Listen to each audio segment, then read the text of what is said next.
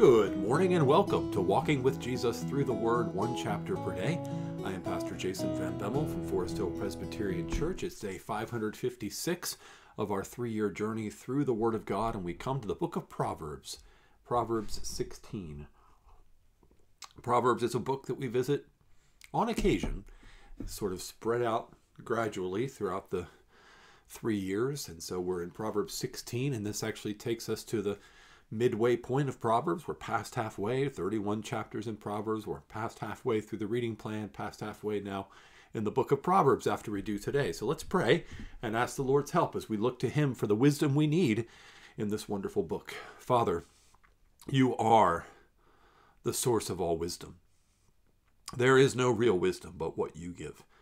And your word is full of wisdom from beginning to end, but we get concentrated doses of it here in Proverbs, where we see so much to be so helpful to us in life. So we pray that your Spirit would write this word on our hearts today, help us to understand it, help us to respond by faith to it, and to live it. We pray this in Jesus' name. Amen. Amen. Proverbs chapter 16. The plans of the heart belong to man, but the answer of the tongue is from the Lord. All the ways of a man are pure in his own eyes, but the Lord weighs the spirit. Commit your work to the Lord, and your plans will be established.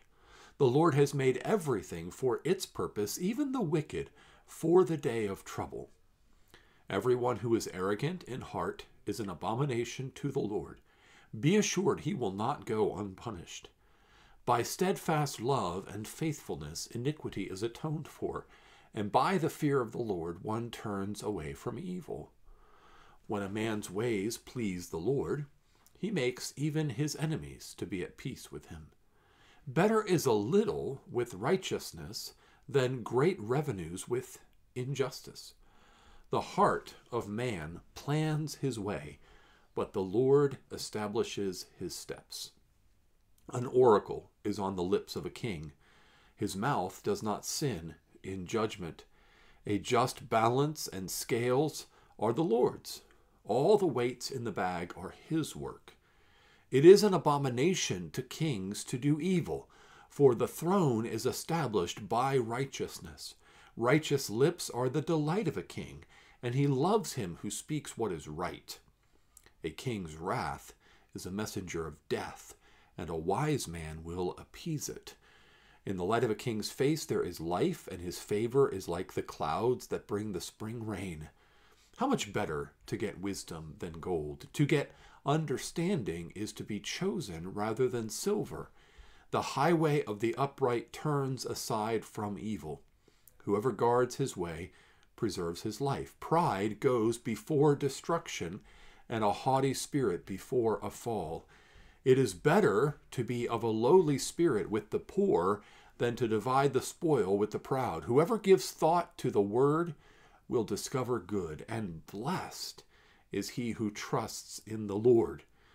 The wise of heart is called discerning, and sweetness of speech increases persuasiveness. Good sense is a fountain of life to him who has it, but the instruction of fools is folly. The heart of the wise makes his speech judicious and adds persuasiveness to his lips. Gracious words are like a honeycomb, sweetness to the soul and health to the body. There is a way that seems right to man, but its end is the way to death. A worker's appetite works for him.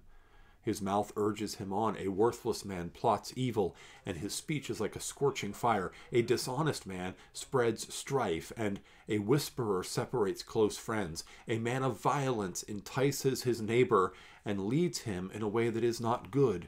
Whoever winks his eyes plans dishonest things.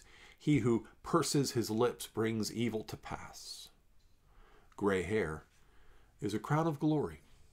It is gained in a righteous life.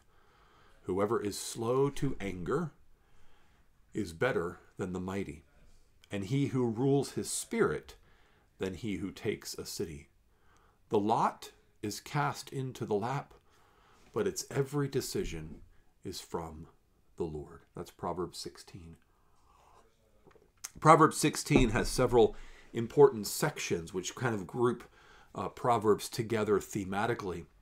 And the whole of it, we can really see the sovereignty of God, the providence of God that overrules everything. The last verse here in verse 33 says, the lot is cast into the lap, but its every decision is from the Lord. That means seemingly random things. Casting lots is something that you do that seemingly is at random, like tossing dice or picking numbers out of a hat. It seems to be random, but it is completely controlled by the Lord.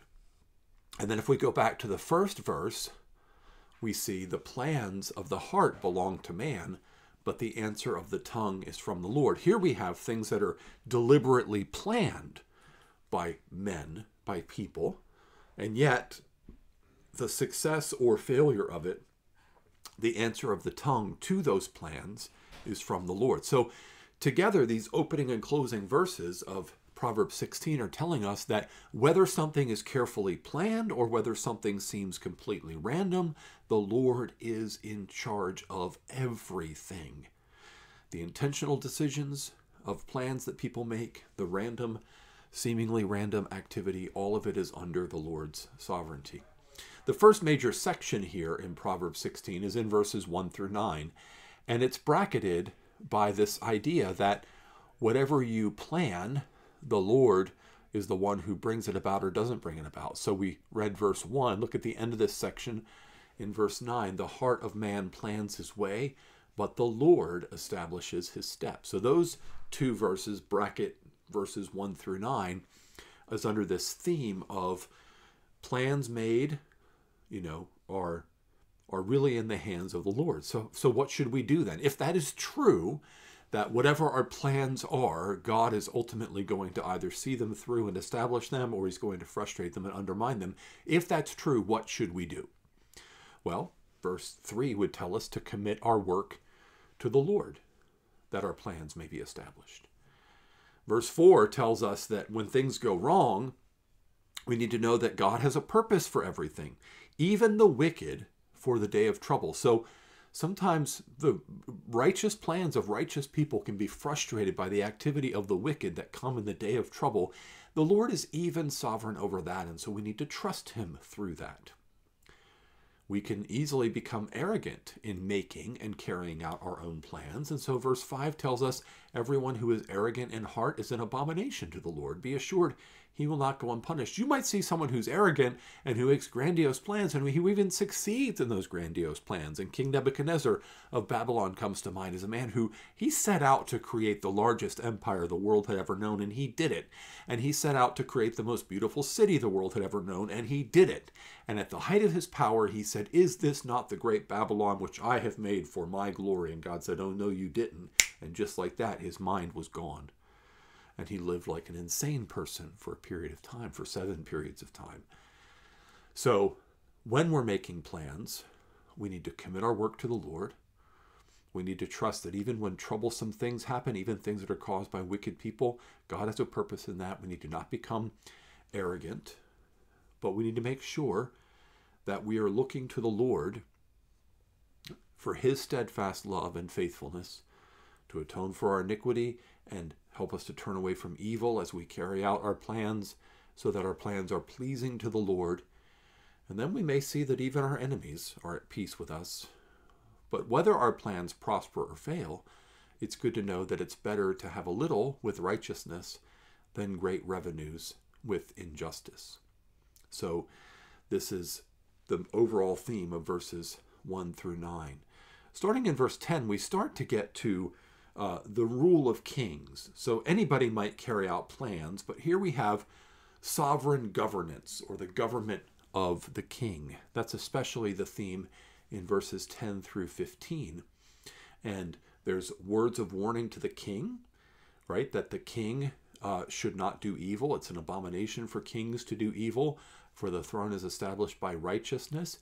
It's also words to those who are maybe in a position to speak to the king, that righteous lips are the delight of a king, and he loves him who speaks wrath. Or those who are looking for favor or justice from a king, you can know that in the light of a king's face there's life, and his favor is like the clouds that bring the spring rain. But on the converse to that, verse 14, a king's wrath is like a messenger of death, and a wise man will appease it. So here in verses 10 to 15, we have much wisdom for governance, that governance should be done righteously, should be done according to justice and righteousness, right? That establishes a throne.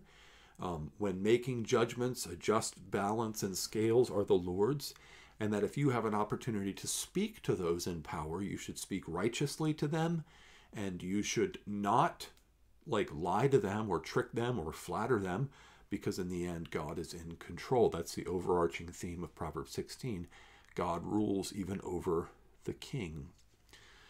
Verse 16 is a reminder, if it's found throughout Proverbs, that it's better to get wisdom than gold or silver. Saw this earlier in chapter 16. Better is a little with righteousness than great wealth, but with wickedness. Verse 19 reinforces this. Better to be of a lowly spirit with the poor than to divide the spoil with the proud. The world is constantly telling us that we should chase our dreams, we should chase power, we should want money, we should want fame, we should want a good reputation. God tells us no. The things that are worth pursuing are righteousness and justice and humility and the fear of the Lord. Whoever gives thought to the word, verse 20, will discover good, and blessed is he who trusts in the Lord. The blessing worth having, the blessing of God, is for those who give thought to the word of God and who trust in the Lord of that word. In verse 24, actually verse 23 and following, you have some words about our words about words, right?